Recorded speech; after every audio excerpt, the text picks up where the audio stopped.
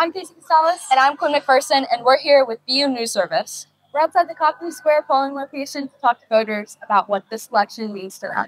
What was your feeling when you put your ballot in the mail? How did you feel?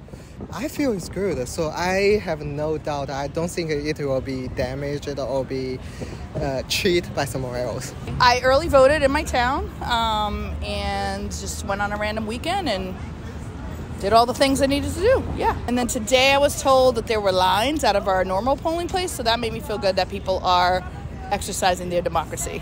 I voted in person. Oh, really? Where did you vote? Jamaica Plain. What were some of the main issues motivating you to vote this year? First of all, I vote every year because I think it's our civic duty.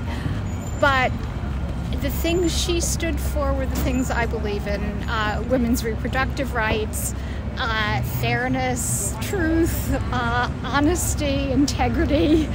I don't like somebody with a foul mouth as president. I don't think that he would be a good representative for our country, and I think Kamala Harris would be. And I like the diversity aspect because we are a diverse country after all. Well, I just vote for Republican.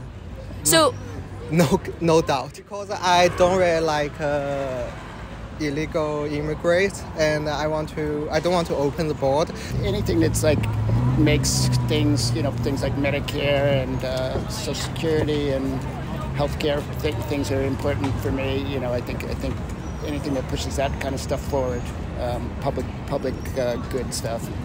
I am completely committed to Kamala Harris and her ideals.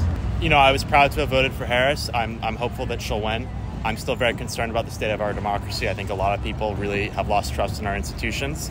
I believe she's the best person to address that, but I'm still concerned about the future of our democracy. I'd love it if Trump lost, because then I'd really be happy to never hear his name again. in terms of the general political climate in the last year leading up to this specific day, how have you felt about that? Scared.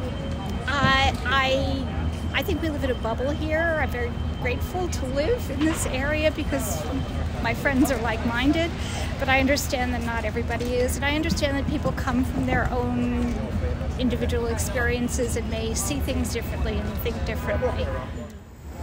Worried, but hopeful, I guess, would be probably the best I could say.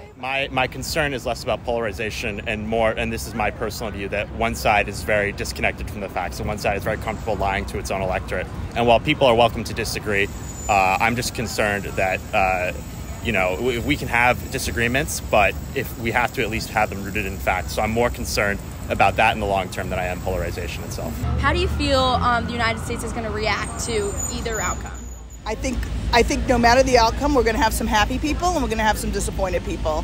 And we're going to have to figure out how to move forward from there. Not only just as an individual voter, but for the American people as a whole, what do you hope that they can take away from this 2024 election? That democracy is still worth fighting for, and that we can still improve our lives by voting, and that it's all still worth it.